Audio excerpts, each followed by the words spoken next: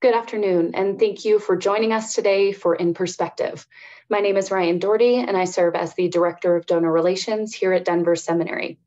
Denver Seminary is a graduate-level theological institution that prepares men and women to engage the needs of the world with the redemptive power of the gospel and the life-changing truth of Scripture.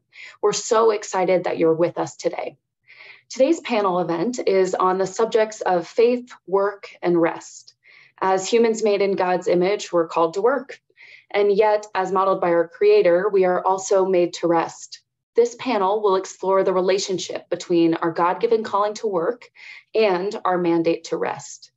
What are common roadblocks to organizing our lives in ways that honor both of these callings? How can we unify all aspects of our lives in a faith-filled dependence on God? Together, we will discover God-ordained rhythms for sustainable life that impacts how we live in faith and fulfill God's mission in the world. I want to provide a bit of guidance as to how our panel will proceed. First, while you will be able to see our participants, our panelists today, they will not be able to see you and you will not be able to see one another. We will not be using the raise hand feature or the chat feature during today's panel, but instead we invite you to submit questions using the Q&A feature at the bottom of your screen. You can use the upvote feature to mark if you have the same question as someone else, or if you are interested in hearing a particular question answered. We will not be able to answer all questions, but we will do our best to answer the ones that are most relevant to our conversation. And because we want to keep the Q&A queue clear, we will move any items that are not questions off of the list. At the end of today's panel, you will be sent a recording of the webinar within a week. Before we begin today, I do just want to make you all aware, as you are continuous learners, of a unique and exciting opportunity that we have here at Denver Seminary. Denver Seminary has launched its first fully online book club, the New Testament Book Club. Denver Seminary will select and send you books written by seminary professors, and you'll have 2 months to read each book. Following each reading, we invite you to participate in a Zoom online event with the book's author, during which the professors or authors will help you gain a deeper understanding of the New Testament, show you how to defend its truth, and encourage you to really a deeper walk with Christ. There will be a time for you to ask questions. This book club lasts 2 years, and the first year concentrates on the writings of Dr. Craig Blomberg and Dr. Joey Dodson. The cost of this book club is $125 a month, which includes books, teachings with the professors, and a financial gift to support Denver Seminary's Dr. Craig L. Blomberg Endowed Chair of New Testament. We invite you to join us for Denver Seminary's first fully online book club. We're so excited to learn alongside you. And if you're interested in learning more, you can visit denverseminary.edu/ntbookclub. Today, we are excited to begin our conversation on faith, work, and rest. Before we begin, we get to inform you that Dr. Scott Wenig will not be able to moderate our conversation today due to unforeseen circumstances, but we have the wonderful and amazing and intelligent Dr. Patty Pell joining us today as our moderator. As such, I'd like to invite Patty to join us by turning on her camera and unmuting herself while I provide each of you with an introduction to Patty. Dr. Patty Pell received her BA from the University of Wyoming, her MA in Biblical Studies Old Testament from Denver Seminary, and her PhD from University of Aberdeen in the UK in the field of public theology. She has served in ministry as a campus staff member, area director, associate regional director, and training specialist with InterVarsity. She has also ministered as a college pastor, adults ministry pastor, and pastor of community outreach. She led a church planting team that established an immigrant and refugee congregation in Greeley, Colorado, and most recently served on the preaching team at Cornerstone Community Church. Patty has published several books and study guides with InterVarsity Press, and today she is the assistant professor of theology, justice, and social advocacy here at Denver Seminary. She also serves as the program director for the Master of Arts in Biblical and Theological Studies and has been the Christian Thought and Ministry Division Chair for the past 3 years. Most recently, Dr. Patty Pell was named the Director of the Gospel Initiative here at Denver Seminary. Patty, thank you for joining us today and serving as our moderator. At this point, I'll hand off the conversation to you for you to introduce our panelists. Thank you, Ryan. It's a pleasure to be here. And I'm really excited to invite our panelists this morning to also unmute and share their video so we can see their faces as I introduce them as well. Great. Let me begin by introducing Joanna Meyer. Joanna serves as the Denver Institute for Faith and Work's Director of Public Engagement. She hosts the Faith and Work podcast, and she founded Women, Work, and Calling, which is a national initiative that disciples women for godly influence in public life. Prior to coming to the Institute, Joanna worked in global telecom, nonprofit consulting, and campus ministry with Crew. She's also served as associate faculty here at Denver Seminary. She has an MA in social entrepreneurship from Graduate University. She is the author of Women, Work, and Calling, Step Into Your Place in God's World, and is a contributor to the multi-author book, Women and Work, Bearing God's Image and Joining in His Mission Through Our Work. Welcome, Joanna. It's a pleasure. Thank you so much for spending a little bit of time with us. Our second panelist, Dr. Ryan Tafilowski, is the Assistant Professor of Theology here at Denver Seminary. He holds a PhD in Systematic Theology, a Master's in Theology and History from the University of Edinburgh, and a Bachelor's degree in Biblical Studies from Colorado Christian University. Prior to joining the faculty at Denver Seminary, Dr. Tafilowski served as an adjunct professor and associate faculty here at Denver Seminary, and also as an adjunct professor of theology at Colorado Christian University, and postgraduate instructor in theology and ecclesiastical history at the University of Edinburgh.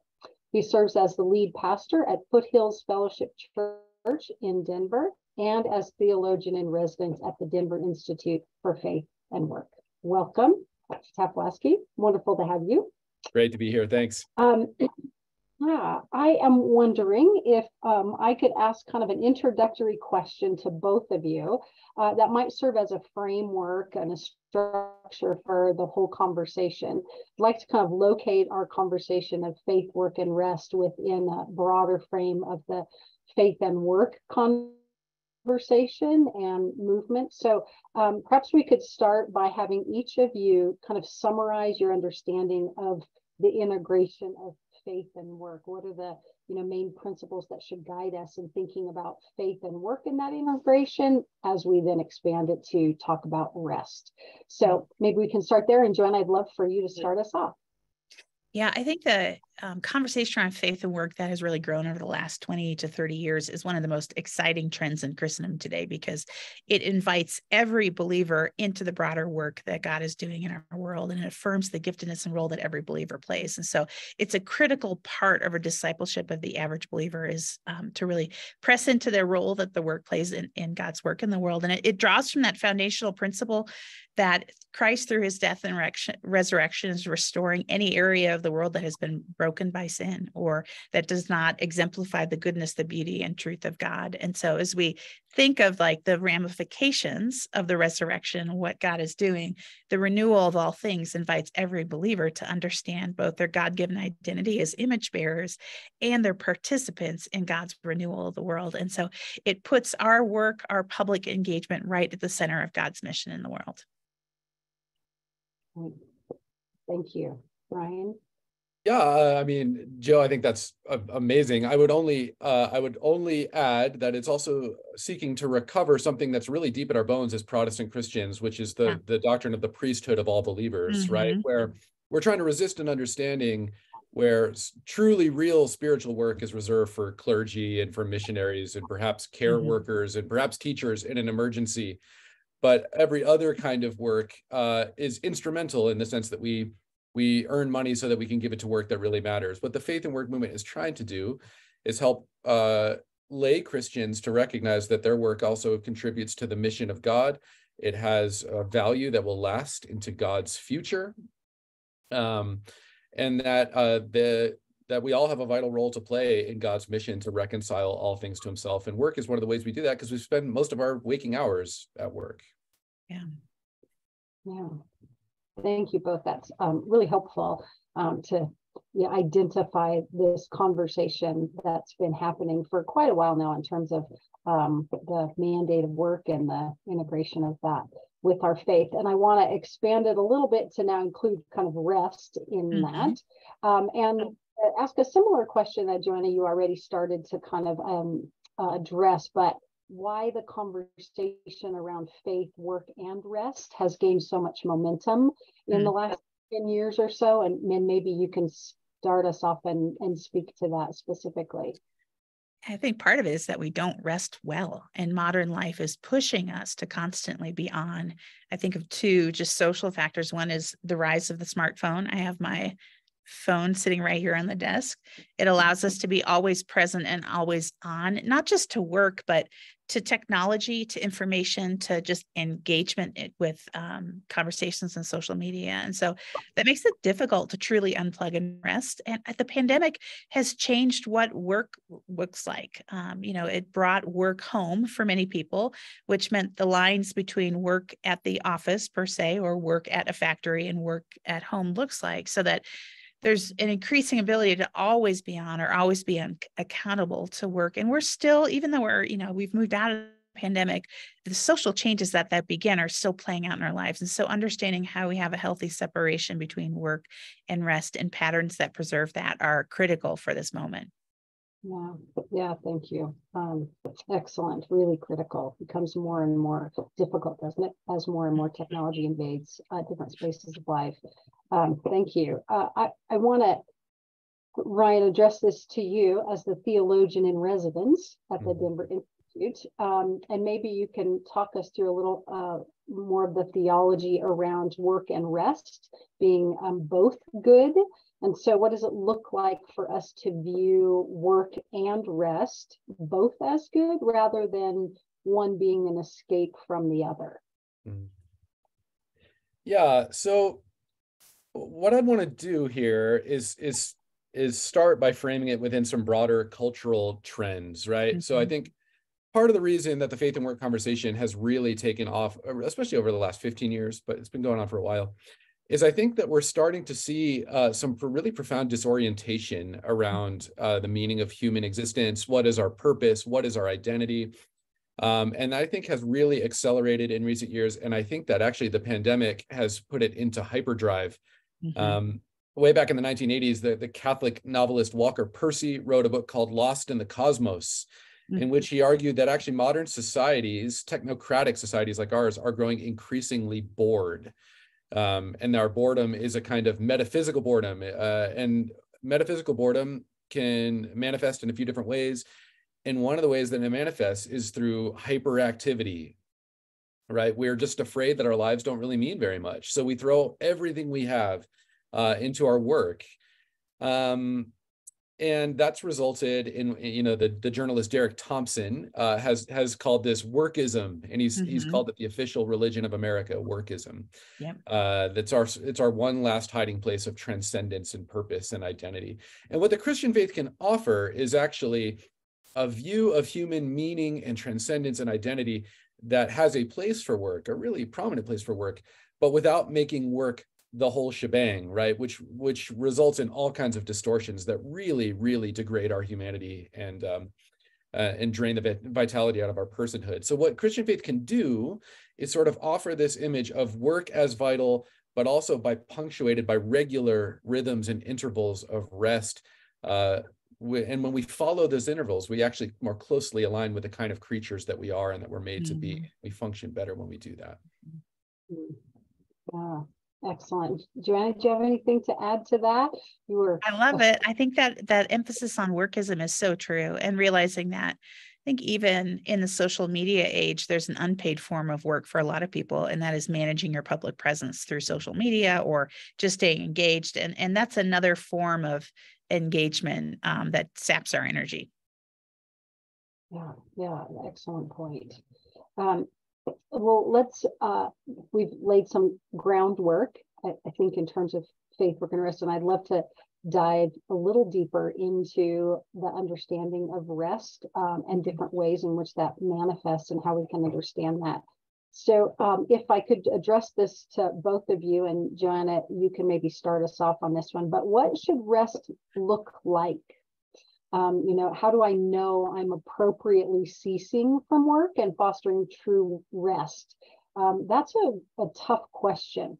I know in my own mind that I am frequently or internally trying to figure out or discern, am I working? Is this work? Is this rest? Does this count as work? Does this count as rest? So what do you think rest really looks like?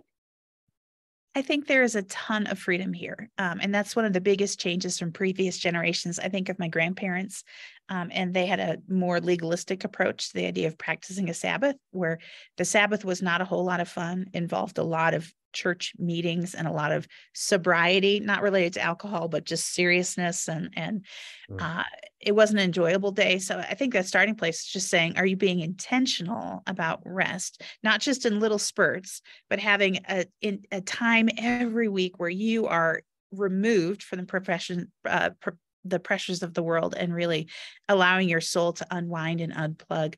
I know in my own life, I have a personal tendency to fritter away time and think I'm resting, but it isn't as rich as it could be because I haven't thoughtfully stepped back and say, what do I actually need to feel rested? I think it's helpful to look at your own schedule and say like, hey, you may think that you're not working by being at a bunch of social events on the weekend. And while those can be really fun and they could be part of your equation for rest, a full calendar really is not going to contribute fully to what you need to be able to rest. And so one thing that has helped me in evaluating practices of rest for my own life, they come from a book called The Rest of God by Mark Buchanan.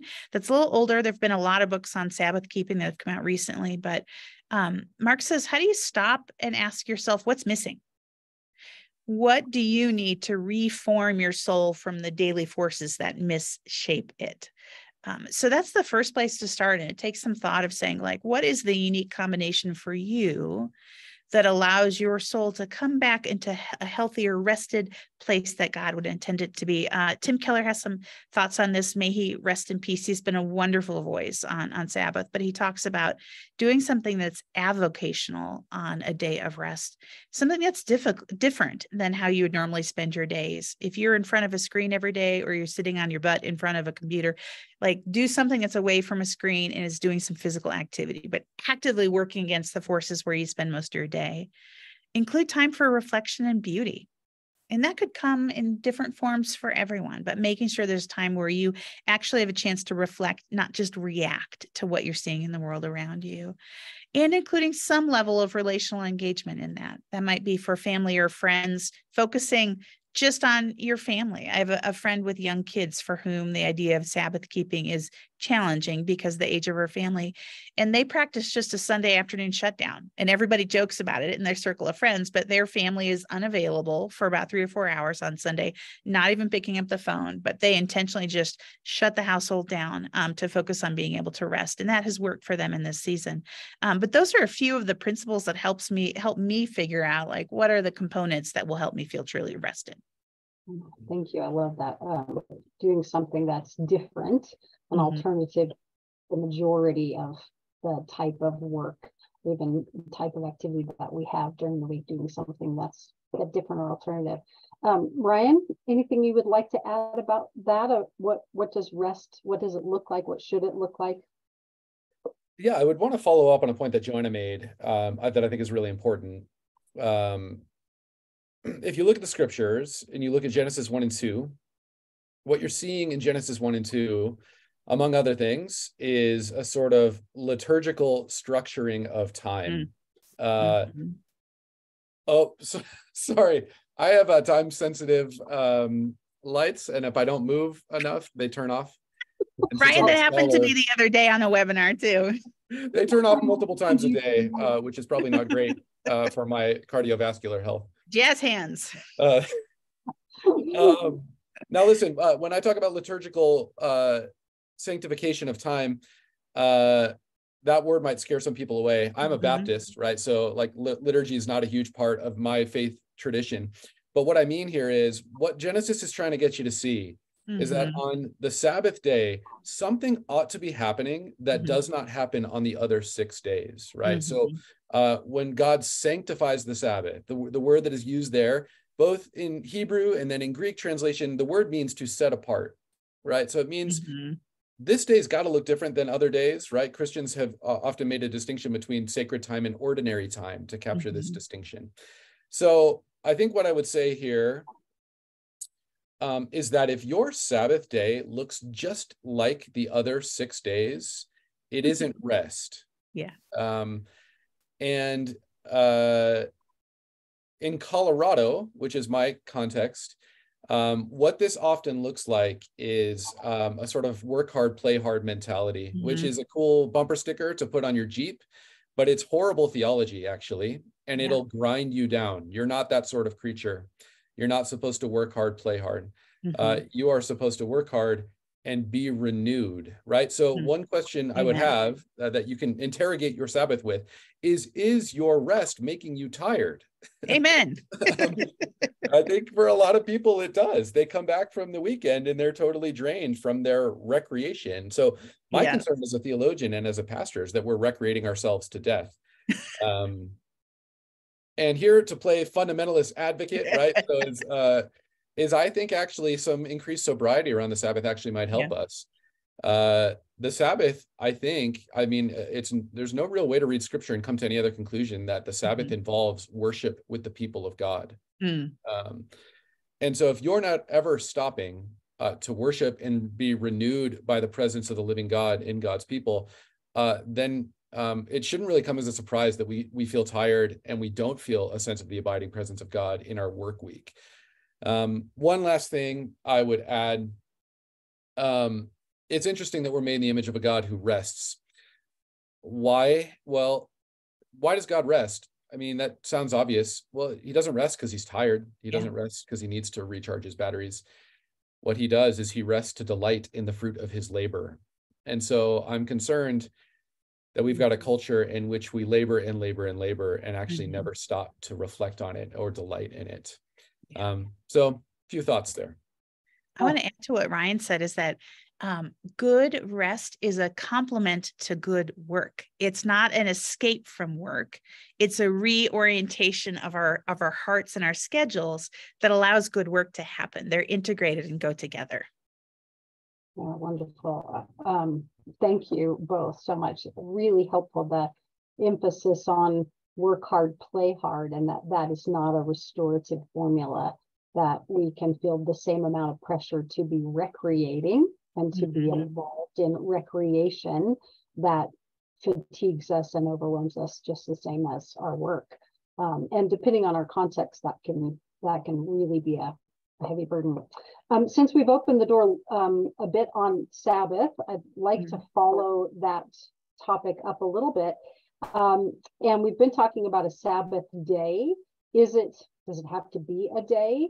Does resting mean I need to keep a Sabbath day? Or, there's some conversation around rest each day of the week and, Sabbath in different kinds of time frames. Can we have parts of Sabbath, or should it be resting a little bit each day in lieu of a whole day? Maybe you can speak to that a little bit, and Joanna, I'll throw that out to you first. Oh, and I want Ryan to weigh in on this one from the theological perspective. A couple of thoughts would be small bursts of rest scattered throughout our week or just healthy living. When you think about it, like we all need to be able on a daily basis to have both work and rest in any 24-hour period. I would say you need enough time every week, whether it's a fixed 24-hour period, or often if you're a parent of young kids, that just isn't conducive to that season of life, but intentional stepping away from the pressures of life. That's what you need every week. Enough that you feel like you can reorient who you are. That was the word I had used earlier, where you're helping your heart and your soul and your mind step back from the pressures of the daily grind to say, like, God, I will reflect on the goodness of work and also of the beauty of you, who you are, and the relationships that you've given me. Here's a quote from that book I had mentioned by Mark Buchanan that helps me frame this. It says, Sabbath keeping is more than time management. It's a fresh orientation to time, where we think with holy imagination about how the arc of our moments and hours and days intersect with eternity. And I think that type of reflection only comes with intentional chunks of time, although what those chunks of time may look like differs from person to person. I think it echoes Psalm 90:12 that talks about teaching us to number our days aright that we may gain a heart of wisdom.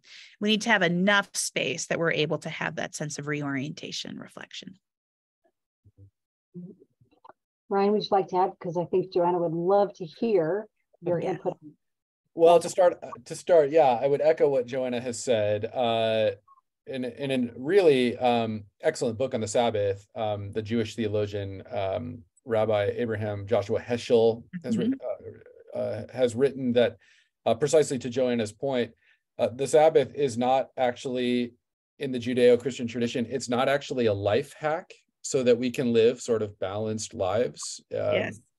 It's actually a way of inhabiting the world, and more particularly inhabiting time in the way that God intends creatures to inhabit time. And Heschel calls this a sacred architecture of time, as opposed to a mundane. Now, in the Hebrew imagination, profane doesn't mean bad, right? We hear profane and we think profanity, right? Or we think about profaning something. Profane simply means ordinary, and it means distinguished from sacred. So profane time is good. It's most of our time, but it can't be all of it. And we've got to find a way to inhabit some sacred time, or else we'll be going against the grain of God's world, and we'll be going against the grain of our own nature as God's creatures. So should you take a whole day? Well, listen, in a perfect world, my answer to that is actually yes. And there's a few reasons for this. Now, let me add a caveat. I serve as pastor to a congregation where a lot of people have to work on Sundays. The nature of our economy is such that it's hard, especially if you're working in the service industry or in retail. And not to mention sort of, for lack of a better term, jobs in the information economy where you're almost literally always on. So I realize that not everybody can take a whole day. And it's certainly not my intention to sort of make anyone feel guilty for not being able to. But I would raise a couple of questions that are worth considering. And I'll just use myself as an example. It's hard for me to go even a few hours without checking my email. What does that say about me? Yeah. What does it say about me that I'll often say, I can't afford to take a day off because there's too much work? Well, that rests on a bad theological anthropology. It rests on a bad understanding of what a human being is and what we're for. And one of the things the Sabbath is meant to do is to remind us that God sustains the world, we do not. Okay. Amen. So I think we often feel this tremendous anxiety about taking time off because work just seems to accumulate. Well, guess what? Work will continue to accumulate. And even if you check your email, it won't stop it, right? So God sustains the world, I do not. So one of the things the Sabbath does is it actually lets us live into our creatureliness, which is good news because we're creatures. That's what we're supposed to be. God is God. We are creatures. So let God sustain the world for one day. You don't have to. And I'll tell you, pastorally, I found this to be true. I found it to be true in my own life, my own professional life. Almost never is something as urgent as it seems. What will really happen if you answer that email on Monday instead of Sunday afternoon? Right? I'm a theologian. There are no real emergencies. It's not like there's a bomb's gonna blow up, right? I can answer my email on Monday, and you probably can too, whatever you do. Yeah. It's countercultural, even as you're describing that, Ryan. I think that is not the way the world works. And to have that sense of ability to trust in God by unplugging is key. Yeah, I think that the being forced to trust the Lord is such a key part of the Sabbath. That reminds me, I think it's Eugene Peterson, and one of his older writings that talks about, the Sabbath is not the system where you take one day off and then you take the same amount of work that you would do in 7 days, and now you cram it into 6. That's not a posture of trusting. But when you step out of life, so to speak, and you step out of those places of work and say, I'm not going to check that email or do that for a day, it is a matter of trusting that what needs to get done will get done. Other things will not get done, but that it doesn't rest solely on us, that God is, the one in charge. So thank you for that reminder, both of you. We actually have an audience question that I think would be good for us to address. And thank you all. This has been such a meaningful conversation already. So the audience question that we have is, I can feel guilty resting because there's so much I could or should be doing. How can I change my mindset about rest so that I feel the freedom to rest from work?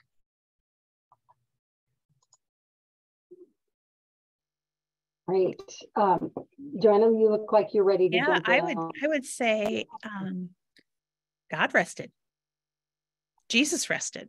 We saw I think about the 3 years of Jesus's public ministry and how much he might have felt he needed to get done during that time. And there are times where he clearly steps away from the incredible good world-changing work he was doing during those years to be able to rest. God, in his creation of the world, intentionally rested. He certainly had plenty of things he could be doing. Oh, here we go. Now it's time for my jazz hands. Hold on. Let me quick turn the light back on. But I think we see that example. Culturally, I think another factor that we see is understanding your context, like what really is going inside that makes it feel, yay, we're back. What culturally is going on inside that makes it feel like it's difficult for you to rest. There are implications of this for people in ministry of saying, do we have a church culture that I'm operating in, or a ministry culture that is spiritualizing over work? If you're in the corporate sector, for example, maybe you're in a position of leadership, are you setting an example for your people that actually doesn't allow them to rest? Are you emailing them at odd hours? Are you jumping in on the weekend? And is there a subtle implication that they need to be watching their email too because of the example you set? Like, there's some things that are actually baked into our working culture that make that more difficult. And so being able to step back from that can really help.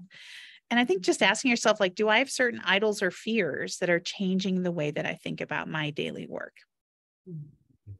Yeah, excellent. Thank you. Brian, anything to add on that? Yeah, I think what Joe said is excellent. And along the same lines, and someone from the audience has asked about rest as a discipline. Ryan, I know I'm not supposed to monitor it, but I couldn't help. It's such a good question, and I think it's really relevant here. Yeah. I think it is very significant that Shabbat in Hebrew, Sabbath day, Shabbat, that's a command. It's in the imperative voice, and the word means stop. It literally just means stop. It means quit it. I had no idea. That's amazing. Yeah, it means stop day.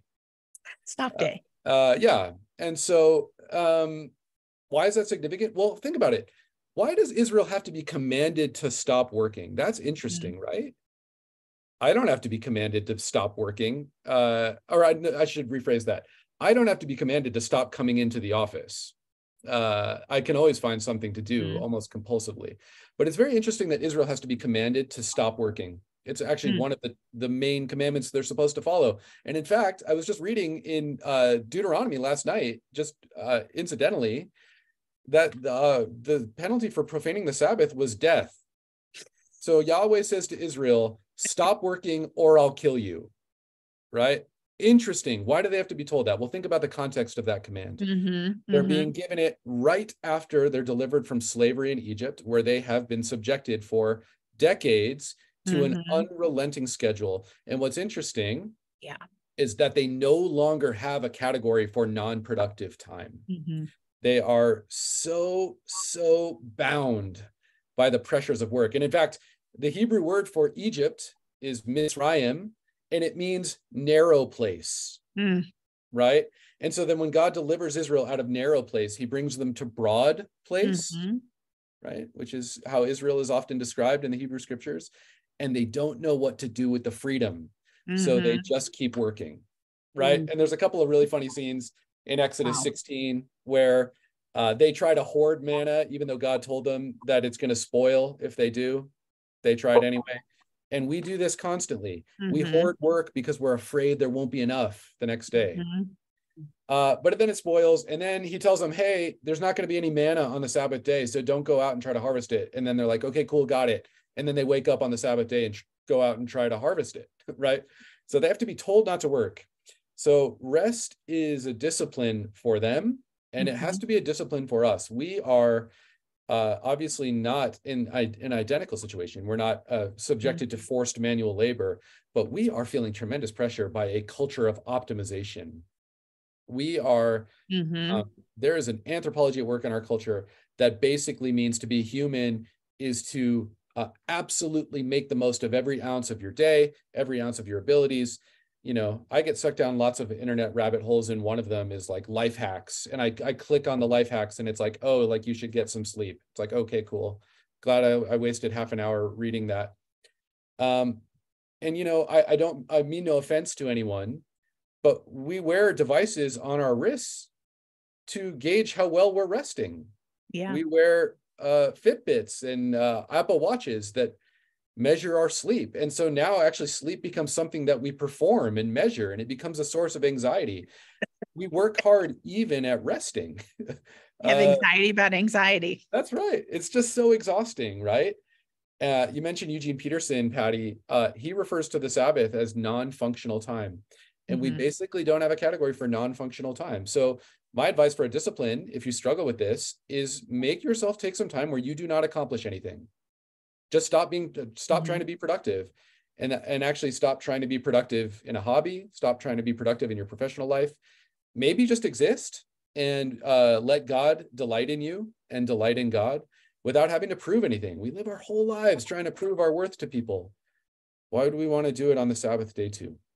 Amen. Are you thinking about work when you're not at work? Your employer is not paying you to think about work or to worry about it on the weekend. Yeah, such wise words. Thank you. I just want to highlight a connection between a couple of things that you two have said. The command, the seriousness of the consequences connected to Sabbath being so important for the community as a reorientation from their days of enslavement. And what you were saying, Joanna, that are we creating an environment for others to where they can't rest?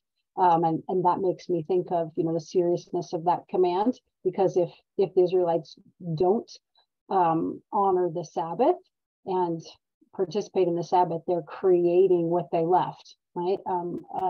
A context of hard labor and enslavement. And we can do that as employers or, parents, or we can create a context and environment where we expect work all of the time as well. And so let me change little direction a little bit and talk about the fruit that we might or might not see in our lives. If we're resting appropriately, what fruit should we expect to see? What fruit might we see in our life? What's being manifested if we're resting appropriately? Joanna, could you speak to that? Yeah, I think I would start with saying, what is the negative fruit of not resting? Like, what are the character qualities or the ways that you behave when you're at your worst, when you're not rested? For me, it can be anxiety. I get more angry. I tend to see the world in a negative light. Even people I love, like my colleagues and friends, those are all indicators that I'm not resting. So the contrast of that would be when my tank is full, when I've had a chance to reorient my perspective on life, God, and myself, what are the qualities that I see in my life? And so I think it would be reflected in a hopefulness, an ability to keep things in perspective, because I've had a chance to step away, a renewed imagination for life and work, where I've had some space where a creative idea or a new idea can be birthed, not just getting things done or checking things off my to-do list, but a place where a sense of freshness or newness can exist. Relational health, like I don't show up edgy and aggressively towards the people in my life. All of those are the fruit of good rest. Yeah, excellent. Sorry, I meant to remind you. Right? It's an energy efficient age, right? I have my lights go out at regular intervals, so I take micro naps as a way of practicing the Sabbath in my office. What should we expect to see if we're resting like we should? Joanna referenced anxiety. That's a word that gets used a lot these days.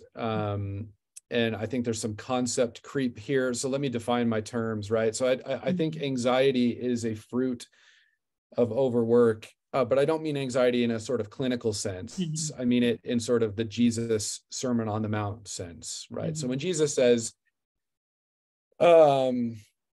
look at the birds of the air, consider the lilies of the field. They don't toil, they don't spin, they don't reap, they don't sow, they don't put things into barns. Jesus seems to have been carefree in a way that's really hard for us to understand. Even though he had a lot more to worry about in some ultimate sense than we did, right? So sure, Jesus doesn't have a mortgage, right? He doesn't have to worry about saving for retirement.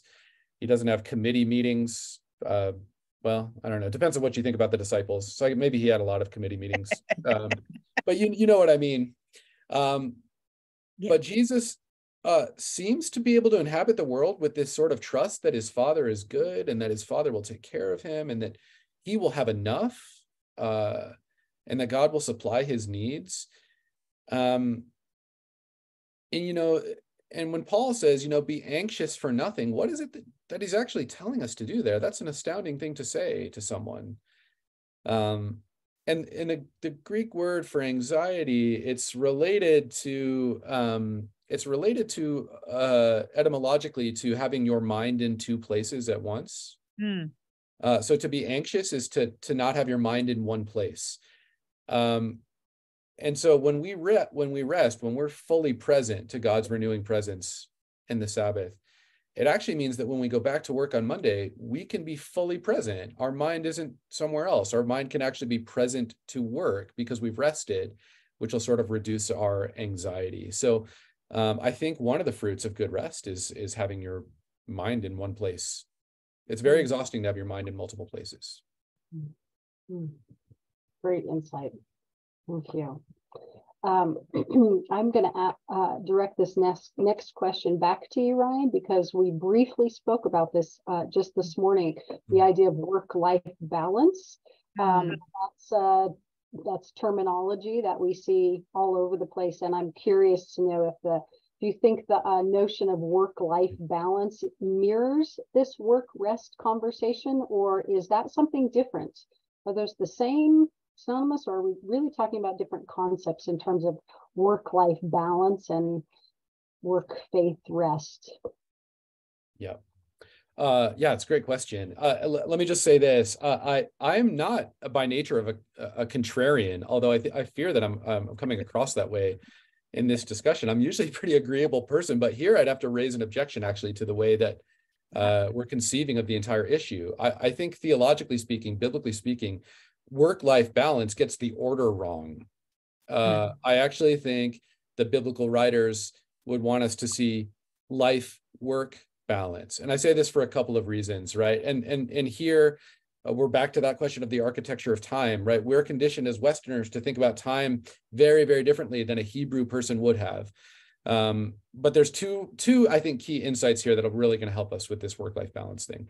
Number one, go back and read the scriptures, read Genesis 1 and 2, and realize that human beings are called good. They're called very good before they do anything.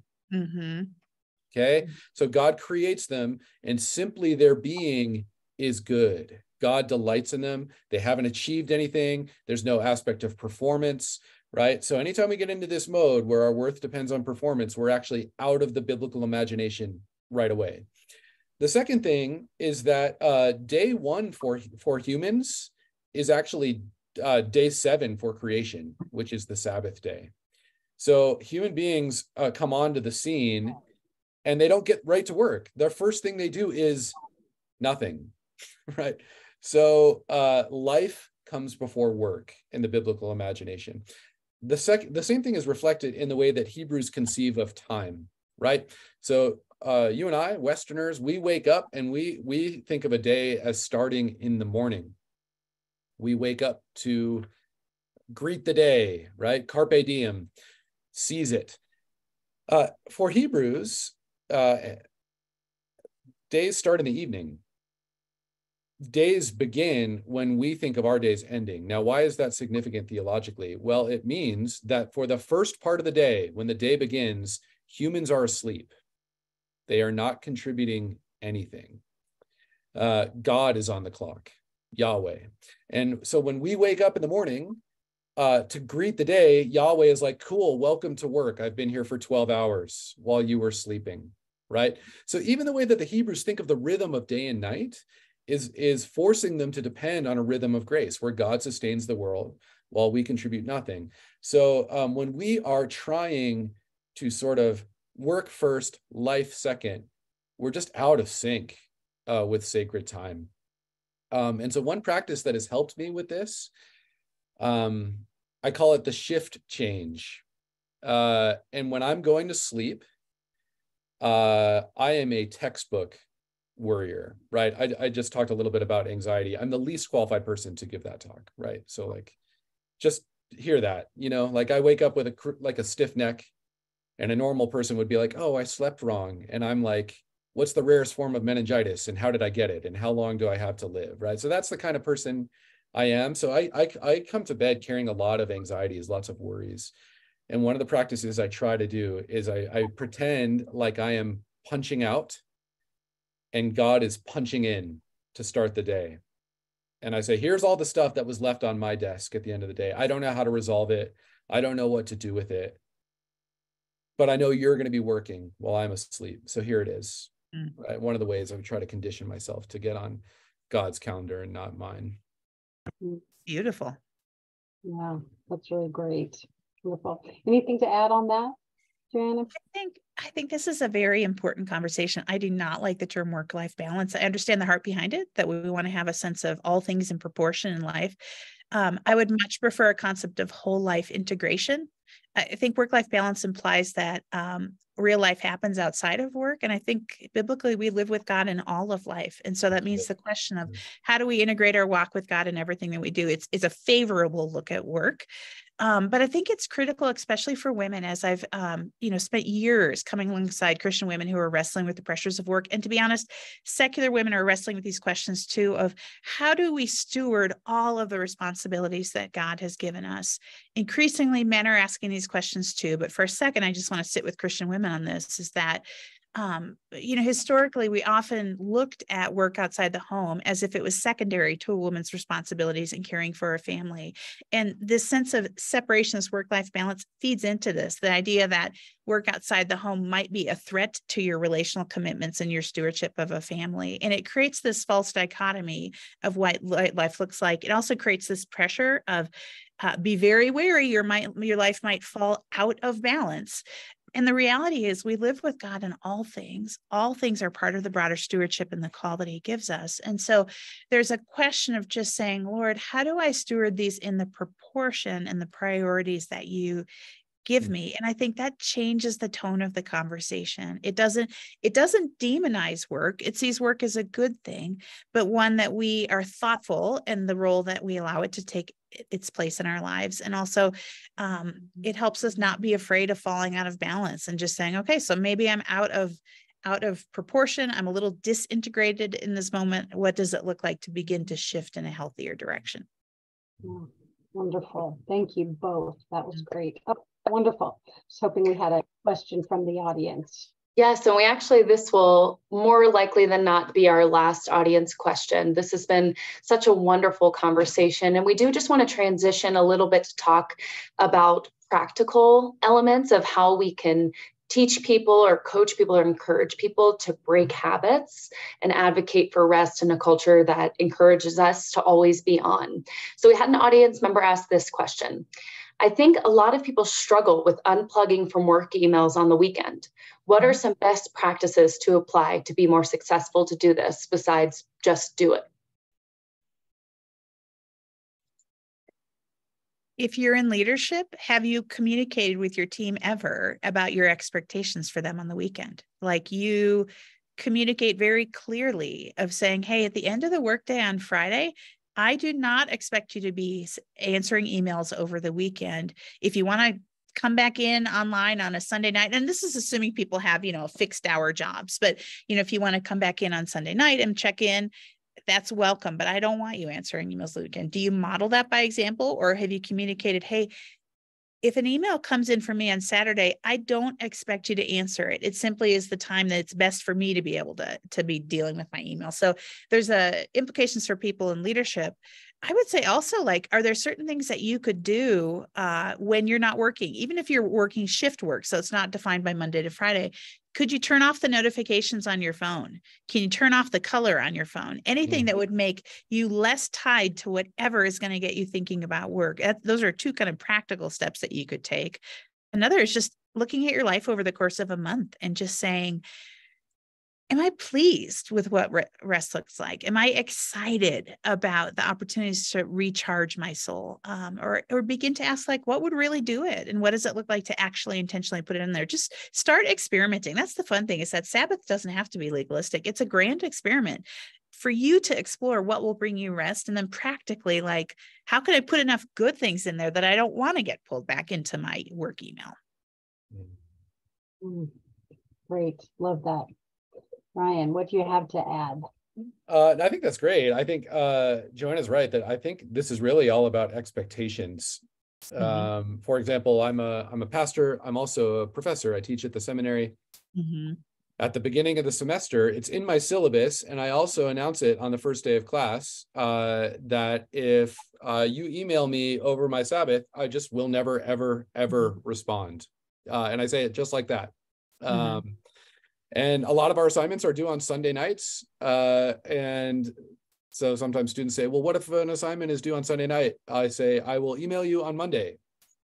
And guess what? No one emails me over the Sabbath because they have the expectation. I also do this with my congregation. They know that if they text me or email on a Sunday, they're just not going to hear back until the next day. So I think setting expectations is important. And if you're really worried about missing something or making people feel like they're not being attended to, you might even just think about setting up an auto reply on Friday or whenever you head into your Sabbath and just say, hey, thanks for your email. Like, I'm resting. I'll write you back when I'm back at my desk. And I think a lot of times junior employees feel like they can't do this. And I would suggest that actually you might be surprised. I'm in this line of work now, but for 9 years, I worked as a legal clerk at a very busy family law firm, right? That had disasters unfolding at all manner of hours and over the weekend. And I was a junior employee there. I did a lot of grunt work. And so I would have lawyers emailing me, asking me to do stuff at all hours. And eventually I got to a place where I just felt sort of confident enough to say, hey, I don't work on Sundays. And I was really worried about this conversation because I thought, well, then we'll find someone who does. Well, guess what? They said, oh, okay. They just didn't know, right? So I think being clear and communicating your expectations actually goes a long way. And to Joanna's point too, if you're in a position with a lot of agency in your organization, then you need to set the tone on the culture here, which means that you don't email your employees over the weekend. You don't ask them to work over their Sabbath. You don't even implicitly sort of suggest that that's what we do around here. You've got a lot of agency to set a culture where people are not in a narrow place, but in a broad place. Hey, Ryan, what does rest look like with young kids? It's not physiological, I'll tell you that. I've had to learn to sort of get my mind in one place. And so when I'm with my kids, what helps me the most is changing my frame of mind that this is what I'm doing. This is where my mind is.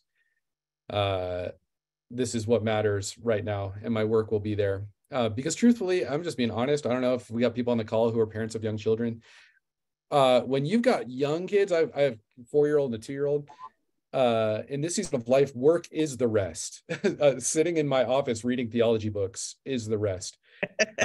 So I have to work to sort of be present to them and change that frame of mind to get my mind in one place, and to learn to just delight in them and be renewed by them. We're just tired all the time, as any I think parent will tell you.